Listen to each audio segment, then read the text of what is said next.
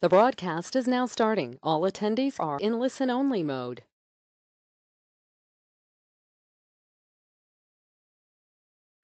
Well, good morning, good afternoon, or good evening, depending on where you are. Welcome to Oxford Computer Group. My name is Hugh Simpson-Wells, and today I'm introducing John Craddock from XT Seminars. John has a lot to fit in, so he's asked me to be very brief, so I won't give him the build-up I would usually give him, but he's an MVP in great demand by Microsoft and elsewhere, and so we're very grateful to have him today. And so without further ado, I'm going to hand straight over to him for authentication without boundaries. Okay, John. thank you very much, Hugh. Thank you, and welcome everyone. I'm John Craddock, and I've actually been working in the identity space since the very early days of 2000. I got very much involved in Microsoft's pre-release of Active Directory, and in fact, I was just looking the other day, and in 2004, I gave my very first presentation at IT Forum, which included Active Directory Federation services. So that's going back a little bit. So worth hanging on to my Twitter feed because I do at times distribute useful information. Okay, so let's get in and have a look at what we're going to cover. But before I do, I want to give you a warning. And the warning is the fact that Azure AD will change. There's no question about that. It's continuously evolving. So some of the information I present, I may actually do a demo and things have changed in the UI. Nevertheless, the basic principles are exactly correct. Also, don't just look at something and think, wow, that's really cool, we're going to do that.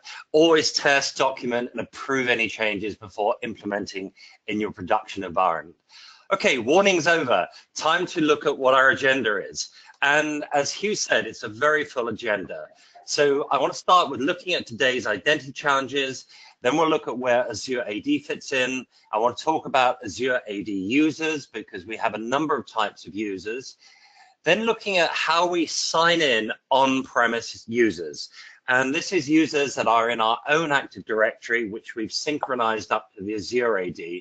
And there's been a lot of changes in that very recently. And 2 products actually went GA, so for general availability last week, and it was announced at Microsoft Ignite. I then want to look at assigning applications to users, how we do that, registering our own applications into Azure AD, and also publishing our own apps. And for that, we're going to look at the Azure Application Proxy, and then just reaching out to partners and consumers, maybe with multi-tenanted apps, B2B or B2C. So as I say, a lot to get through. So let's start off straight away with looking at today's identity challenges. And the problem we face today is that we've got resources which may be on our own premises. Maybe we need to get at resources in a partner cloud, maybe a public cloud, maybe we're going to be using Office 365, or we've got some information that could be a partner private cloud, it could be our private cloud. We've got resources absolutely everywhere. And what we want to be able to do is allow our users using any type of device to be able to gain access to those resources. And we want those resources to be protected. And then we need to address sort of things like multi-hop scenarios. So here, a user accesses one resource, and that resource in itself goes off to a back-end system to gather other information to render to the user. And that might be done through using the identity of the user, or might be done using the identity of the front-end server. And then we have another situation we need to deal with where a user signs into one service and gives permission for that service to act on their behalf to access a back-end system. And once they've done that, they may sign off from the front-end service, and somehow we have to maintain a link and an authorized or authenticated and authorized link to the back-end system. So lots of different scenarios. I like to think of it as anywhere, anyone, anything. So when we talk about anywhere, our application could be anywhere. Any one means that we want to give access to our own users, but maybe we want to share information with our partners, or maybe we want to share information with our customers. So we're opening up our services to our customers. And then, of course, device anything. But this user that we're seeing on the slide, where does he log in, or where does she log in? And the answer could be anywhere. And we could be using identity from our own organization. So maybe it was one of our users, and we've got that user in our own on-premises Active Directory. Or maybe that user is a partner coming from our partner's identity provider of some kind. And maybe that's not Active Directory. Maybe that's something completely different. Or we might have the user's identity stored in some third-party enterprise identity provider. And a good example of that, of course, is Azure AD. And then, of course, there's the social identity providers. So if we're dealing with consumers, maybe we want them to be using, a Yahoo account to gain access. Somehow, we have to join all these disparate entities up together. And the way we do it is through federation. And if we look at the Latin roots of federation, it simply means trust. We're going to establish trust so that we can link everything together. And if we look at sort of federation protocol flow, and this is sort of regardless of what protocol you're actually using, the flows are all very similar. So our user goes to access application X, and application X decides our user's not authenticated. Well, if our user had been authenticated, we might have a cookie to represent that authentication. But on the assumption that we don't have a cookie, application X detects we're not authenticated. And what it does is it sends us off through a redirect. If we're using a browser as our client, we're being sent off through a redirect up to a security token service that application trusts. Now we arrive at the security token service, and the first question the security token service is going to ask is, are you authenticated? And if you're not, maybe that security token service can authenticate you. Or maybe it knows of another security token service that can authenticate you. So we can redirect the user at this point off to another STS. The user can authenticate with that one and bring back proof of authentication to the STS we're showing on this slide. But let's make it simple. Let's say we can be authenticated by this STS. So the next job is to authenticate the user. Having authenticated the user, we produce a security token specifically for application X. And then the STS will digitally sign that. So now we send back that security token, and it arrives back in our user's browser, and through the magic of HTTP redirects, HTTP posts, hidden forms, we send that back to the app. And the app receives the token, and what it will do is it will check that it is a valid token. So the first question it will ask is the token for me? Yes, the token is specifically crafted for an application. So it will have an audience on the token saying it's for app X. The next thing, it can check timestamps. And finally, it checks the digital signature. And that's where the trust comes in. It trusts tokens signed by the STS that it trusts. And if it validates the token, what it will do is it will accept that that user is authenticated, and any claims on the token, it will accept that are genuine assertions about that user. And therefore, we've allowed the user in because that's an authenticated user, and we could make authorization decisions based on the claims on the token. So the page gets rendered back and we're done. Now, the interesting thing is, if we were sort of nicely sealed in our on-prem AD, application X would need to be running on a server which is part of our domain. Our security token service would be the KDC, which is part of our AD, and everything would be tightly coupled. But here, what we're doing is, if application X trusts the certificate that security token service issues, it doesn't matter where application X is. It could be on-prem, Could be in a private cloud, could be in a public cloud, or we could even have it sort of hosted in a partner space. The key is that we're trusting that certificate. So what we've done is we've now got a situation where we can accept authentication without any physical boundaries, and it encompasses all services that trust the IDP or the security token service, if you like. So really, where is our boundary now? It is authentication. Traditional federation protocols were things like SAML-P and WS Star. WS Star is the protocol that Microsoft championed and used. It was WS Federation and also WS Trust. Both of those protocols use a very sort of heavyweight SAML token. And that SAML token beautifully describes things. So it says this is an attribute, the attribute name, and then it gives the attribute value. Nicely described, very easy to look at and work out exactly what's being presented in the token. However, it's complex to parse, it's complex to produce, and it's also fairly heavyweight to transmit because these tokens can get fairly big. And the game changers were devices. And devices could actually have, I know a lot of the sort of iPhones and all the other phones of this world these days are actually very powerful, but they could have fairly minimal stacks in. And to have a heavyweight protocol was not ideal. Plus, we now need to support all sorts of different types of applications. So we've got native apps, and the native app could run on a mobile device. The native app could be running on our desktop. Single page applications are very popular.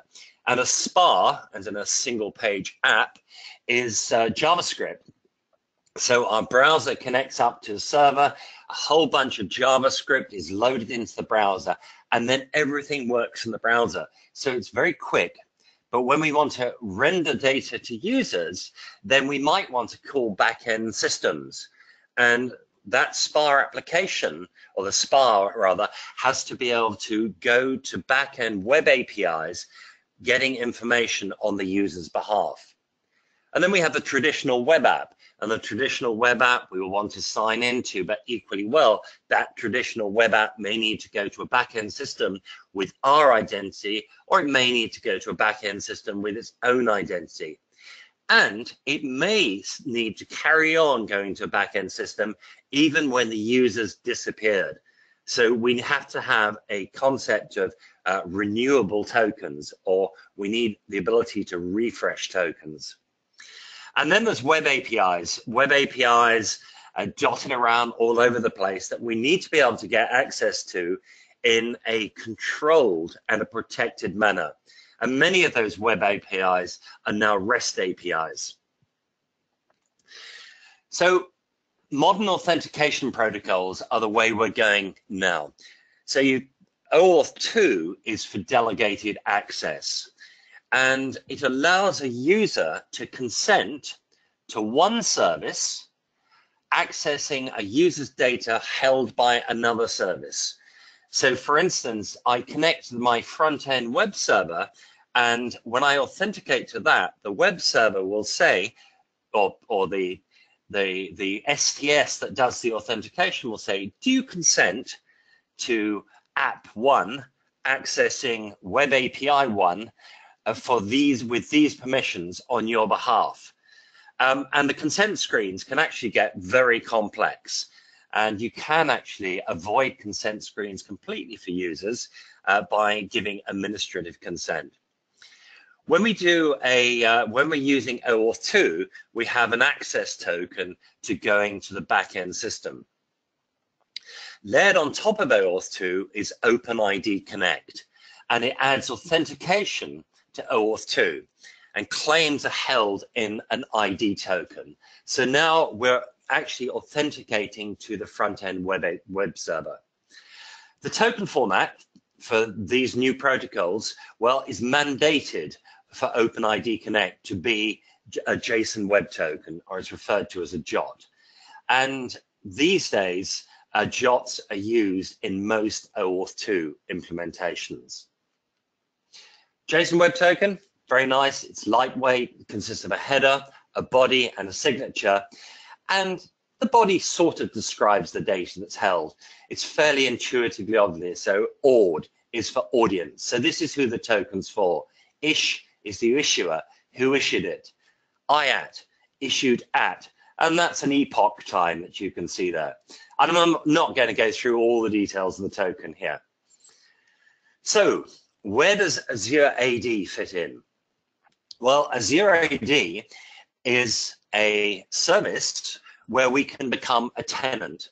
So we have a tenant in the Azure AD space, and that's where we hold our data. Microsoft looks after everything else. So how do you back it up? You don't. Microsoft looks after that. How do you make it highly available? You don't. Microsoft looks after that. So they're looking after the infrastructure completely. What we do is manage the data. And currently there's two management portals. One will be retired at the end of this year. There's PowerShell, and there's graph APIs that we can access, so we can programmatically access that to get our data. And we can also take our users from on-prem AD and replicate them into the cloud. And we'll talk about that in more detail in a moment. But once we've got our user in Azure AD, it just opens up authentication boundaries. So now that user authenticates once to Azure AD, and they can get at your own apps, which you've published up there, maybe partner apps, applications from Gallery, and there's a gallery of apps that Microsoft help you create single sign-on solutions for. And of course, there's Office 365 and there's the Azure subscription itself. Sign in once, access to everything. So in terms of benefits, Azure AD will allow us to authenticate to apps. We can use the modern authentication protocols, which if we're using, devices, mobile devices, we will certainly be using. If you're designing new systems, you will probably, you should be certainly looking at using OpenID Connect and OAuth 2. However, you may well have to work with legacy protocols. So Azure AD supports WS Federation and also SAML. We can even support Windows Kerberos authentication via the Azure AD application proxy. So let's say you want to publish a Windows Auth app, which is on premises, and make it available to Azure AD users. You can do that through the application proxy.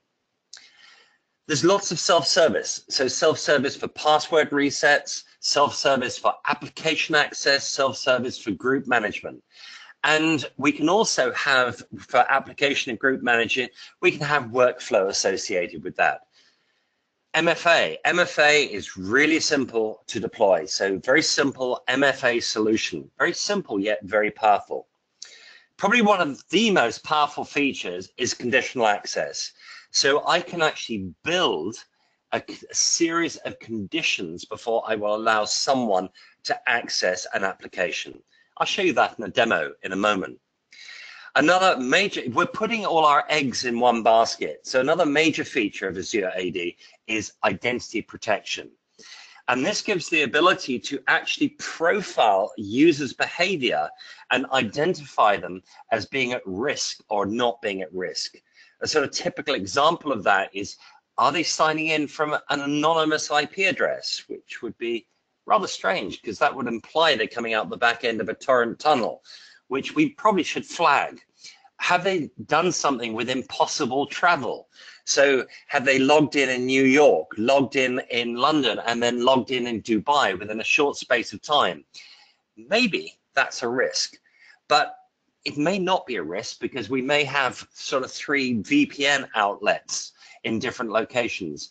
So the identity protection is tied up with machine intelligence to actually mine the data and work out behaviors. And of course, beyond that, there's more features which we haven't got time for at all today. So there's different flavors of Azure AD. There's a free, the maximum one is the Premium P2. I'm not going to go through the details of this slide, but I have put a link at the bottom, which has a very useful table where you can compare features. Let's start off with a demo. And what I want to do is to start off, I'm going to go into my Azure portal, and we see we're logged on at Tor at 5.users. And Tor actually has access to a number of different directories. I'm going to work with this one, the MSC4A directory. I'm going to go in now to the Azure Blade, and we can see that we've got users and groups, enterprise applications, devices, app registration, lots and lots of stuff we can work with. But let's just have a look at users and groups. And then we'll choose all users. And having chosen all users, we can see that we've got various users that look slightly differently. We've got different usernames with different suffixes. What do they all mean? Well, one of the ways we can do is we can turn on columns, and we've got look at the source of identity, and also we can look at the user type. So if we look at let's start with our admin up the top. Is from the Azure Active Directory. This is a cloud-only user. And notice this user type is a member. If we come down here to Debbie Francis, she's a Windows Server AD source of authority. So she's come from our on-prem AD and replicated into Azure AD. And then what we can see here is we've got, if I just highlight that out, we've got some user type of guests. And these users are users that have been invited into our directory through the B2B process. And I will come back on the B2B process later. But they've been invited in. They're now guests in our directory, so we can control which applications they actually have access to. So let's go and now have a look at one of the items. Say, let's password reset. Where we can do self-service password reset and configure this. Very simple interface. We select a group of users where we want to have the password reset done. We could do it on individuals if we want to, and then we choose an authentication method. So this is the method that we'll use to authenticate the user when they do a password reset. And you can see you can choose one or two authentication methods. I've got one chosen. So when a user does a password reset, they will need to confirm that by email, or they can confirm that by mobile phone. If I switched on two, they would have to do both of those options. So I just wanted to show you how we can see this, or there's a lot of things that we can configure very, very easily. What I want to do now, though, is go down to conditional access, which I mentioned previously. So here, I've got a conditional access policy called MFA1. And MFA1 is applied to an individual user in this particular case, but of course it could be to a group of users. So I've got David Grimm, which I've applied it to. And I can choose also which application I apply it to. So I'm applying it just to one application. So if you're David Grimm and you're going to this application, and then I can set some conditions. So for instance, I could look at David Grimm's risk profile and see if he's been flagged as having high risk, medium risk, etc., via the identity protection. So I can add him in here, make a decision. I can choose the device platform. So is he using an iOS, an Android device, and so on. I can choose his location. And I've just chosen actually to go for all locations. So my condition is David Grimm, if it's him, and he's trying to go to the management portal, and he's coming from any location. Let's just check. Client apps. So I haven't made set this in, but I could say if he's coming from a browser or he's coming from a mobile app. But we'll leave that one, and let's see what we're asking to happen. So we can close those two off, and we'll say, if those conditions are met, we require multi-factor authentication.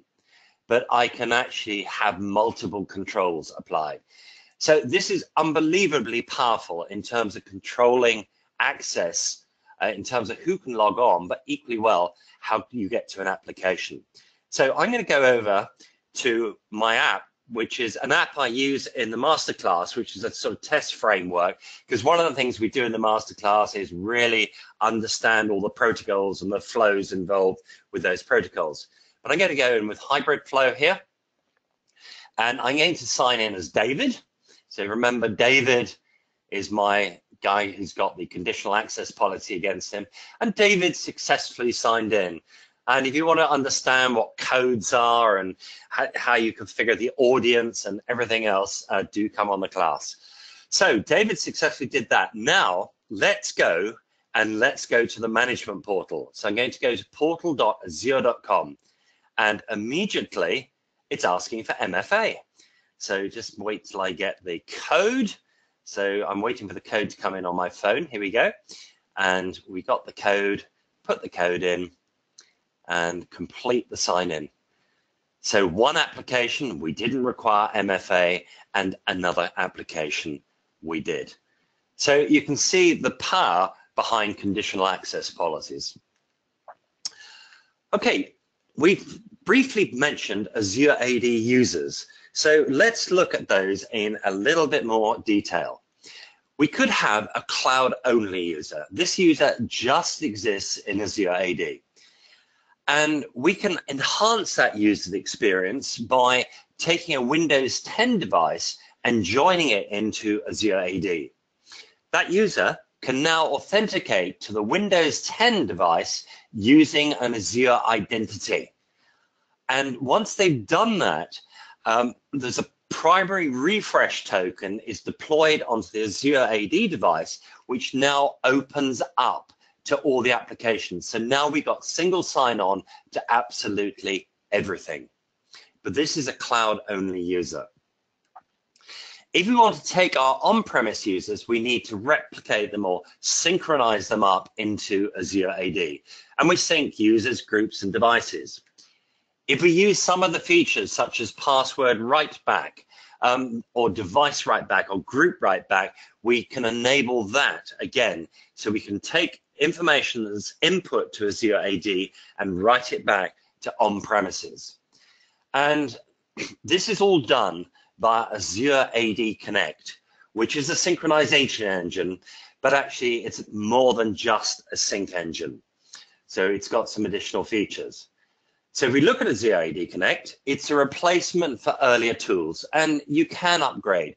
I highly recommend that you upgrade and get yourself on Azure AD Connect today. So what does it do beyond being a synchronization engine? Well, it manages user sign-in options, and we'll come to those in a minute. It's doing the write back for password, devices, and groups. It's got tools. If you do use ADFS as part of your sign-in process, it has tools for actually managing the SSL certificates on ADFS. It fixes trust. It does logon testing as well. And very importantly, it has an Azure AD Connect Health agent, which reports status to Azure AD Connect Health portal, which is in our Azure. And if we look at the portal, what it does is it gathers information from all of our identity infrastructure. So yes, we get an agent on Azure AD Connect, but equally well, we can deploy one on ADFS, and we can deploy it onto our on-premise AD. So we have a one-stop shop for reporting on all of our identity infrastructure. So usage reports, monitoring and alerts, and so on. Sign-in methods, and this is something that's changed in terms of going for general availability very, very recently. So for all of these methods, we need our users synchronized from on-prem AD. So now they're in the cloud as well. Password hash synchronization.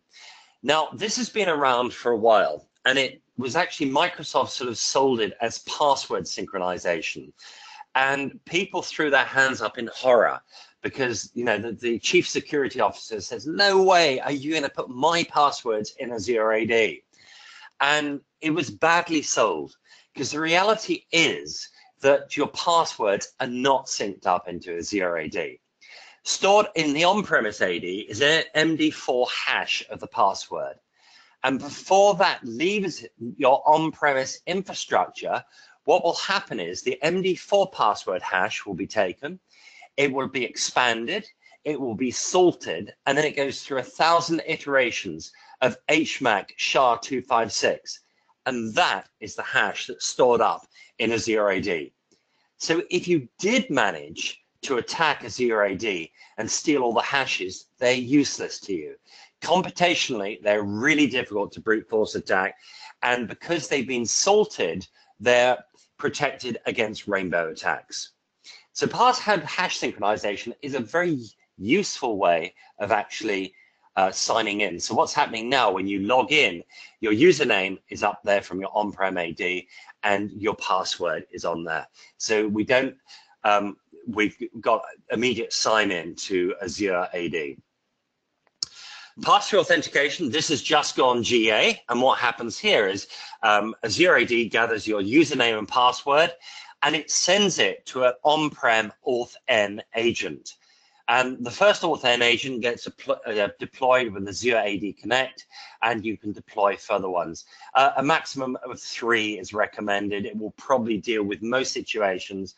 The agent auto upgrades. So if you want full tolerance, you do need 3 agents deployed, because 1 could be offline while it's being upgraded, and you've still got 2 to give you your high availability. What happens now, you put your username and password in, and it's passed down through to on-prem AD to be validated. And the last option there is federation with ADFS. Here, when we put our username in, it detects the fact that that user is federated or from a federated domain, and then immediately sends the user down through a redirect to the on-premise ADFS. And you'll be going through the web application proxy. And then using ADFS, you sign into on-premise AD. So those are our 3 options for signing in our user. And if we look at federation, it's the most expensive option. We need to have an ADFS farm, so we need a minimum of 2 ADFS servers. If we're coming from the internet, we need a web application proxy farm. It's just been announced that you can now use F5 instead of a web application proxy farm, and that's now supported fully as a WAP replacement. But of course, there's quite a cost associated with it. If we look at adding seamless SSO, again, which just went GA, it works with both pass-through authentication and password sync. And users only need to type their name to authenticate to Azure AD. And if we use what's called login hints or domain hints, we won't even need to type our password. It's supported for Windows 7 and above. Edge is currently not supported, but it's a work in progress. And you do have to be connected to your on-premise AD. And what happens is, in essence, we authenticate against Azure AD using a Kerberos token. If you want to understand, again, how all of this works and what's going on under the hood, it's something we spend quite a bit of time on in the masterclass. Okay, let's do a quick demo of this. And what I'm going to do is I'm going to just look in the portal, and I'm going to look at Azure AD Connect in the portal. And what we can see is we've actually got in here, we've got seamless SSO enabled, and we've got pass-through authentication enabled. Okay, so let's experience that.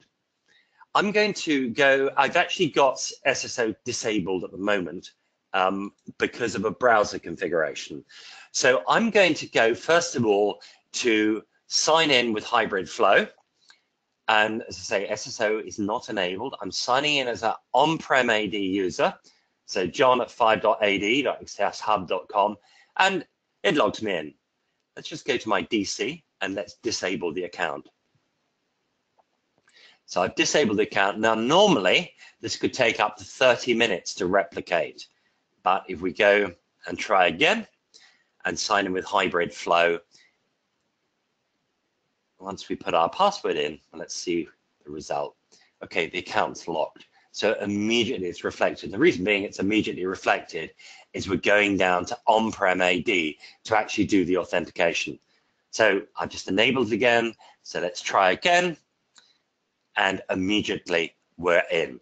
Okay, now what I want to do is I want to add to our URLs that are necessary for SSO to work or seamless SSO to work. And of course, we can deploy these through group policy. So let's just find them. I've got them there. And we'll take the first one and we'll pop it in there, add that in, and then take another one, which is the other, that one, and again, pop it in, add that, close that off, okay, and okay, let's try. Let's have a look at the experience now. And we go to, let's try going here first with hybrid flow. And what we can see is we click on John now, and what it's done, it's automatically, John is logged into this workstation, and it's automatically logged him in without the need to provide a password. And if we actually have a look at using domain hints, and here we've got a app which actually sets a domain hint, which is basically says which domain our user is from, and we go over there, and we now automatically SSO without even needing to supply the user's name. And this also works with the access panel. So again, now we've got complete seamless SSO with pass-through authentication. Two real drivers. So our passwords are kept on premises, and we've got SSO, which were two real drivers for deploying ADFS. So maybe we don't need ADFS anymore. Okay, assigning applications to users. If we want to do that, then we got SaaS apps. And in terms of SaaS apps, we could have lots and lots and lots of apps we want the user to get access to. And if we had individual accounts for all those apps, it would be a complete nightmare. Not only remembering passwords for users, but provisioning and deprovisioning. So orphaned accounts left everywhere. So the solution is to use Azure AD with SSO, and there's a gallery of apps that help you configure SSO. And you can set up with Federation, we can use a password vault, or we can use an existing SSO solution. So in terms of password vaulting, credentials are stored securely in Azure AD and automatically populated into the browser when a user goes to a particular resource. And the credentials can be managed by the user or admin. We can also set up a single SaaS account for a group of users. It's really, really useful for the corporate Twitter account, the LinkedIn corporate account, and so on. So we have a group of users using the same credentials, getting access to the same account. Supported on most browsers, including Edge now.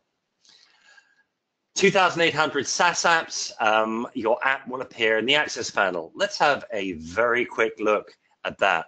So I'm going to go into my portal, and I'm going to actually go to the enterprise apps. So we'll go to enterprise apps here, and I'm going to go for a new application. I'm going to choose an application, and I've got various ways of choosing the app, but I'm going to go for one from gallery. So I'm going to go down here, and I'm just going to go for LinkedIn. That's going to go to my gallery, and I'm going to add it. So I'm now adding LinkedIn as an application that will be available to all of my users. Okay, it comes up with a whole bunch of help.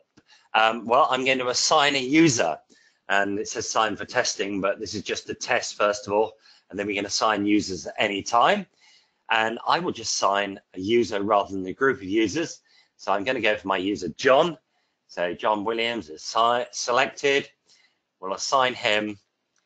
And the next thing we need to do is set a single sign-on method.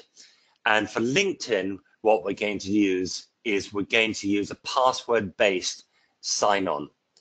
So we'll select password-based sign-on, we'll save that, And remember, we've assigned this to John. So let's now go and have a look at John's experience. So we're going to go off to the access panel. Let's go this time with, we won't use a domain hint on the access panel. We'll just go direct so we can see we're going in as John. And what we should find inside the access panel is we have an app for John now. And we're going to go to LinkedIn. And this is the first time John has used this app, so he's going to have to supply the credentials for LinkedIn. So we're going to go in and John at, well, it's just my my email account, which everybody knows anyway. I'm not going to tell you my password. So we'll go in and now we're into LinkedIn. And hopefully, if I've got the password right, so credentials are updated in Azure AD. And this should take us over to LinkedIn, which it has. And I did put the credentials in correctly. So that's good. And now let's just actually have a look and go in now with a full single sign-on experience. So directly using domain hints, I'm single signing on into Azure AD as John, and I click on LinkedIn, and now I've got a single sign-on experience into LinkedIn as well. So this is, I think it's pretty cool these days that this is now working really, really well. Okay, so if we want to register our own applications, what we need to do is we need to create an application template. And the templates themselves can get fairly complex. Some of it can be done through the UI, some of it is done with a manifest file.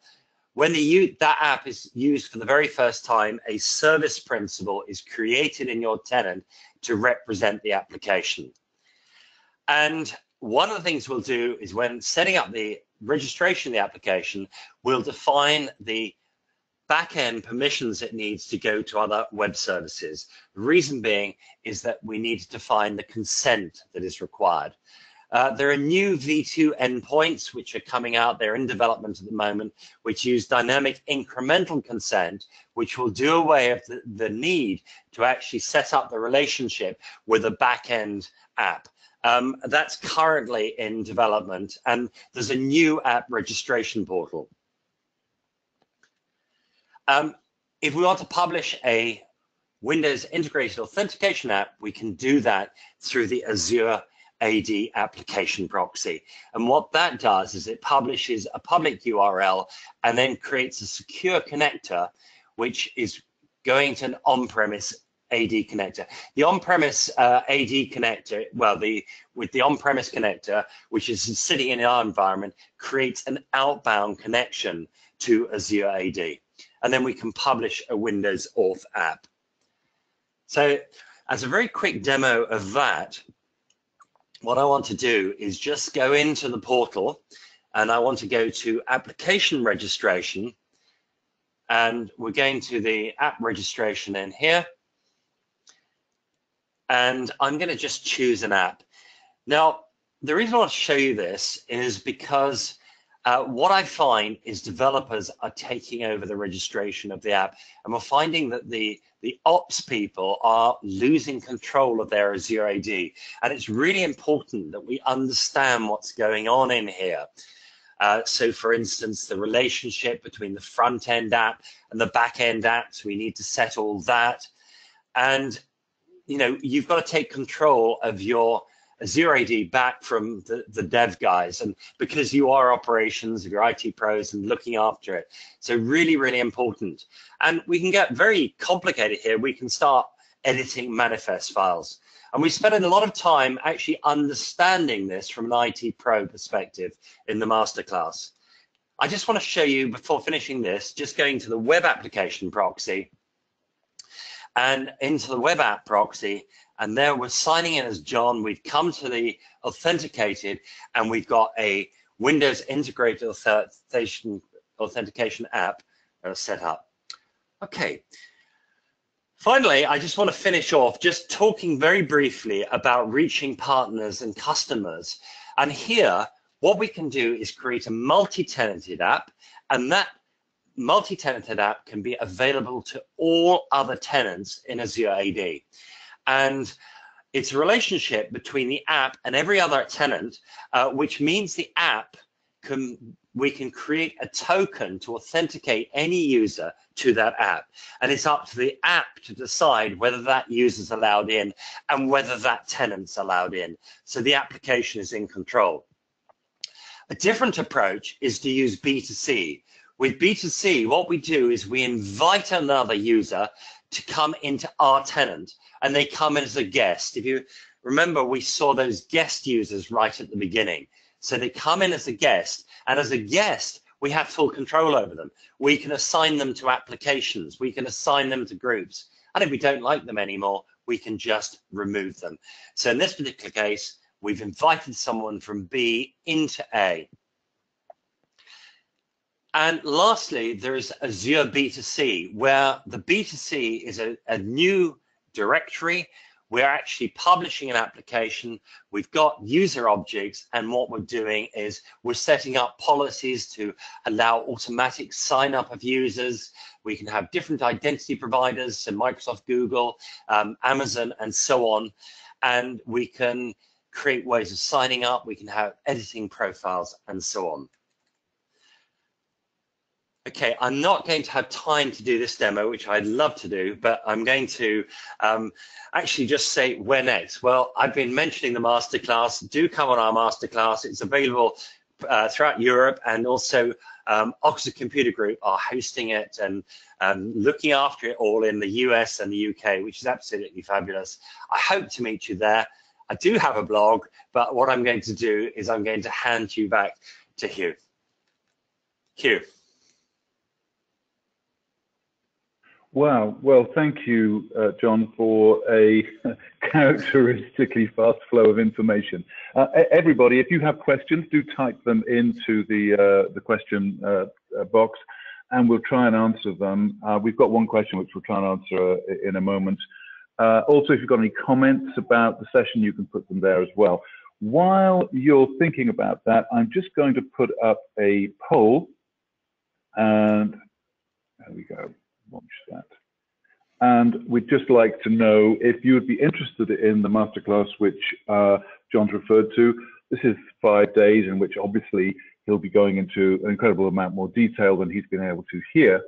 But we'd like to get some answers to that. I see, interestingly, quite a few people are definitely interested. Lots of people thinking about it. Thank you for your responses. You've seen the quality of John's presentation style and content, so if you're interested in that 5-day course, let us know. We'll get back to you. So, John, I don't know if you can see the questions. Can you see the questions coming up? Okay. I can indeed, and in a way, I'd love to have had lots more time, but you know, we were trying to give you a good overview. There's just so much depth we can go into in so many areas, and that's why the masterclass is 5 days. So we've got a chance, and 35 hands-on, so you really get into it. Okay, well, first question was about integration with Okta, but what I'd like to, Okta is, if you like, one of these third-party enterprise providers, and I'd like to sort of open that up into a more general sort of question: is can we integrate in with other identity providers? And the answer to that is absolutely no problem at all. One of the real things, though, in terms of identity protection, is we've got to have Azure AD as the primary identity source. So we're that way we can examine our AD users. Will the slide deck be available? It could be available in PDF form. I don't know. Is that something you're going to make available, Hugh? Well, I think importantly, we'll make a video of this available. So if if you want to watch it again, that's fine. I think that will be our preferred route, actually. So we'll get back to you on that. We'll send a wrap-up email. Okay. And there doesn't actually seem to be any other questions. Lots of thank yous, which is very nice, and thank you very much for your comments. If you've got any other questions, we do have another couple of minutes to be able to answer those. And if not, I just thank you from myself for coming along. And thank you, John. Fantastic. Okay, thank you very much, everybody. Thank you for your time, and we'll be in touch.